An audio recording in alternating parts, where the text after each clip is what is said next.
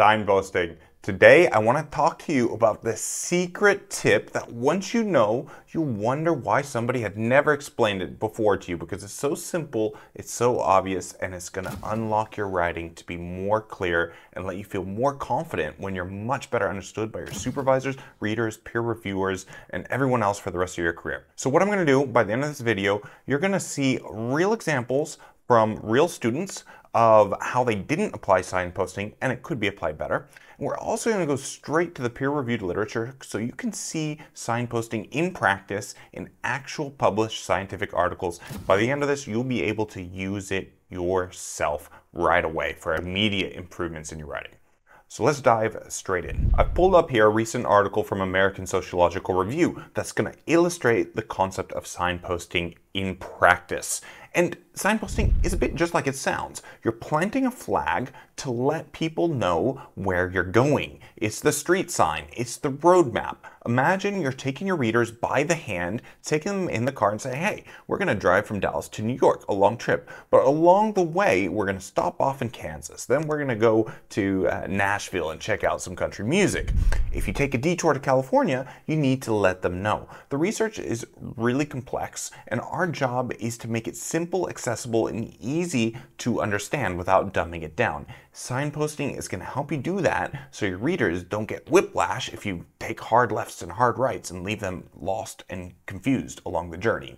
So this is 29 pages. It's a complex article, and this article I think brilliantly executes this technique. So let's go down to the end of the introduction, where basically, very simple, the authors say, in this article, this is what we're going to do. We're going to start here and then go there. And next, after that, we're going to next show the following. It's really creating a roadmap, like I said, for taking the reviewers, or in this case, when you submit the article, or your readers or supervisors or whoever's looking at this, giving them the map for where they're going to go and what comes next.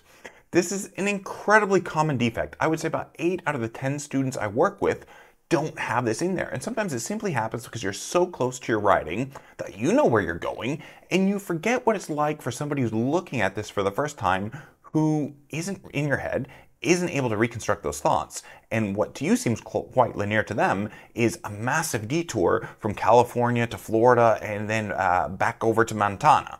So I'm going to show you this in a student's writing and very simply how you can fix it before going on to a couple more examples. So I've got an example from a student here, and similar kind of structure, introduction. We're not going to get into the content of this, but you can see here that in between these two sections, diving into the meat of the article, just like the peer review paper we just saw, we are missing that simple little paragraph that you can inject that says, in this article, we're going to look at, say, the status of development in Nigeria, and we're going to make the argument that you want to make. It could be that Nigeria is underdeveloped because of, in this case, the author is talking about moral decadence for that reason. And then where are we going to go next?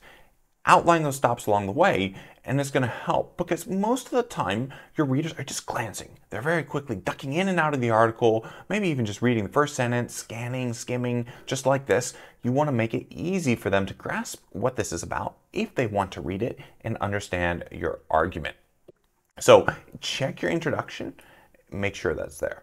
Next, I'm going to show you how signposting plays out not just there, but in the results section of your article, which oftentimes can encompass putting different sets of findings, packing them together, and again, you need to take your reader by the hand and show them where you're leading them to. So we're going to turn back to the peer-reviewed literature to show you an example before we turn to a student.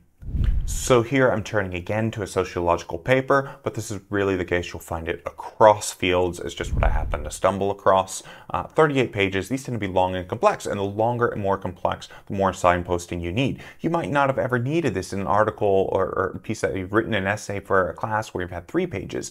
But if you write a book like the manuscript or a full dissertation or long chapters, this is indispensable. So let's dive in. There's a section in the results I think illustrates this simple technique brilliantly.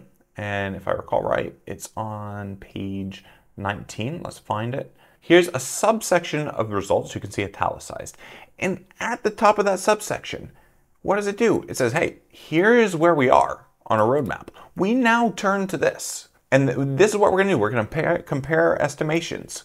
Right? You've located where in your results, your tables, figures, where in your bigger roadmap that you might have set out in the introduction you are, helping your readers to stay on the track with you as you're carrying them forward. I'm going to show you exactly where this fits in the results section in a paper of a student I've been working with.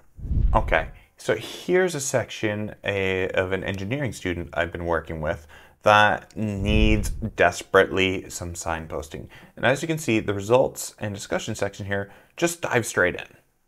And that's like giving a reader whiplash. That can be, where am I? I'm lost. Very simple fix. First, in the results, we're going to highlight what you're going to do. We're going to describe the results of our main experiment, followed by a series of simulations, however you've set it up, but you're helping locate the readers, again, where you are in that roadmap. You'll see here, it was my very first comment, this needs some signposting.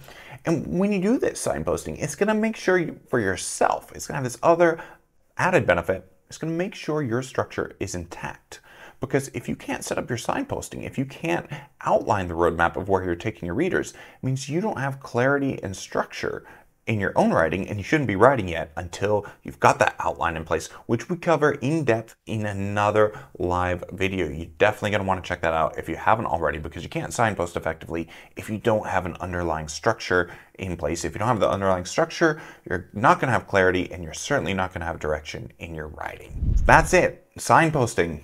You can use it today, tomorrow, for the rest of your writing career. You'll wonder why you haven't done it, and your readers, supervisors, reviewers, anybody is going to thank you for making your complex ideas that much more accessible to them. For more tips like these, join my exclusive Facebook group where we can be in direct contact through the DMs. We do live workshops, and we have a whole host of masterclasses you're going to get a ton of value out of. Hope to see you there.